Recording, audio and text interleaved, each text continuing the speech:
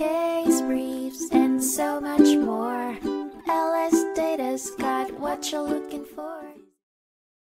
In 1973, the Supreme Court of the United States heard the case National Labor Relations Board v. Boeing Company, which focused on the role of the National Labor Relations Board, NLRB, in managing unions' internal affairs and the determination of union fines' reasonableness.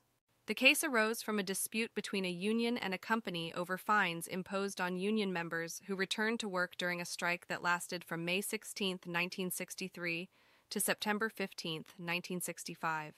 Following the signing of a new collective bargaining agreement on October 2, 1965, the strikers went back to work. The issue at hand was whether the NLRB had to evaluate the reasonableness of union fines when determining if they constituted an unfair labor practice. The company challenged the validity of the fines, but the NLRB held that the fines were valid, even if they were unreasonably large.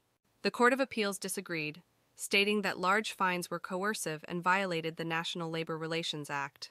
Ultimately, the Supreme Court sided with the NLRB, ruling that it did not need to assess the reasonableness of union fines when determining if they constituted an unfair labor practice. Instead, the court granted state courts the authority to determine fine reasonableness based on state law and their expertise, as the board lacked such authority. The court's decision clarified that union fines' reasonableness should be determined by competent forums like state courts, according to applicable legal principles. Case briefs, and so much more. LSData's got what you're looking for. Visit lsc.law, elevate your mind. Leave the stress of class.